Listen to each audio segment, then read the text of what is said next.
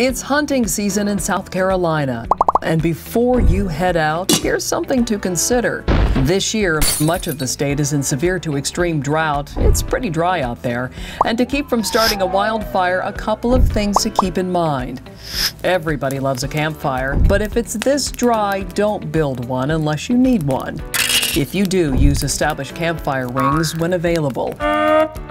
Make sure your campfire is away from overhanging branches, steep slopes, and leaves which could catch fire and carry it through the forest. Always keep water and a shovel nearby.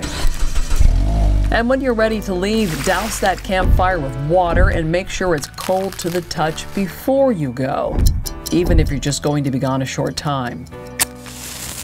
Smoke them if you got them, but if you do, only smoke in approved areas and properly dispose of smoking materials.